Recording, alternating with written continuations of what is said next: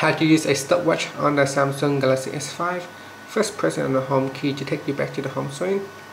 Then tap on the clock or go to apps and look for the clock app. So start the clock app, and at the top tap on the stopwatch tab. Next, at the bottom you can tap on the start to start the stopwatch. You can anytime you can tap on the stop to stop the clock, or you can tap on the lap button, so record the time in the lap. So for each lap you can just tap on lap and record it down. At the top here there is a menu button that you can tap on. You can go to settings and make changes to the screen settings.